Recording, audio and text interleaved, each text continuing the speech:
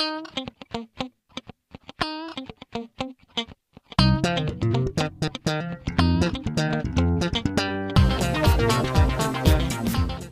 of the things we need to understand is muscle has different physiological characteristics. We have muscle that's built primarily for strength. We have muscle that's built primarily for endurance. Endurance muscle is called type 1 muscle. Strength muscle is called type 2 muscle. These muscles are going to have different characteristics that make them adapted for that particular activity. Endurance muscles generally have more capillaries because muscles need oxygen so they can operate appropriately. They have more glycogen, so glycogen is muscle fuel. And they're going to have more mitochondria, and mitochondria are the powerhouses, the things which are actually going to convert glucose, our preferential fuel for the body, into metabolic fuel so that I can function and go on for as long as I need to. So it's going to be important for endurance aspects. If I train a muscle with slower type activities, less muscle contraction, usually less than 20% maximal volitional effort, over a longer period of time, I'm going to, one, increase capillary density. In other words, more capillaries, the muscle is going to be starved for oxygen, so more capillaries are going to grow into that muscle. Number two, the muscle is going to say, gee, I'm going through aerobic conditioning. Aerobic conditioning means I'm using oxygen. So because of that, I'm going to burn certain types of fuel. So I'm going to break down glycogen, and I'm actually going to increase the glycogen or part of the fuel content to that muscle. The other thing, because I'm using aerobic respiration occurs in the mitochondria inside the individual muscle cells. So by increasing the mitochondrial content, I'm actually going to make the muscle have better endurance. Examples of type 1 muscles, okay? And all muscles, we have to remember, are a mix between type 1 endurance and type 2 strength, but different ones have different characteristics. A good way to remember it is type 1 muscle is often called red muscle, and it's red because it contains a lot of blood, okay, and a lot of myoglobin, which is a form of muscle fuel. Type 2 muscle is called white muscle, and it's called that because when we look at it under a microscope, it looks white in appearance. It has fewer capillaries, less glycogen, less myoglobin, and as a result of that, that muscle is adapted more for strength because it uses anaerobic glycolysis for its energy rather than aerobic respiration. Examples of type 1 muscle would be my back extensor muscles.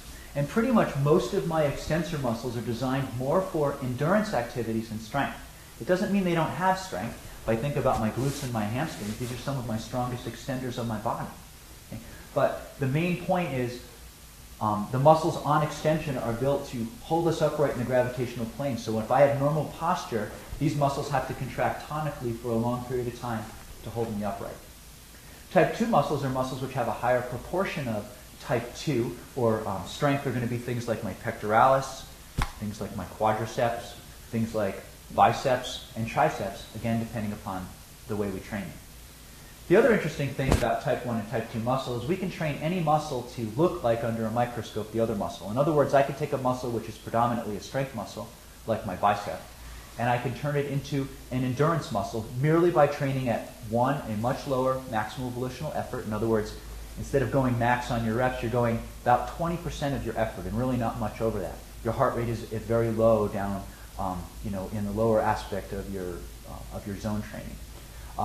Another type of red muscle, which is extremely important that we're talking about, at least in this particular DVD, is our core muscles. And our core muscles are going to be predominantly type 1 or red muscle. Again, it doesn't mean that they don't have some degree of strength as well.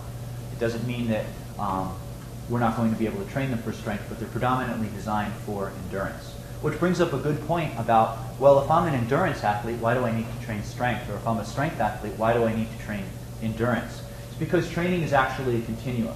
You're never totally aerobically and anaerobically fit at the same time.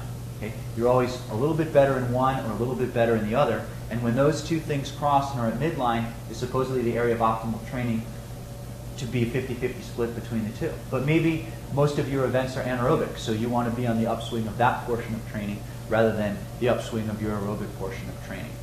Again, increased capillarization.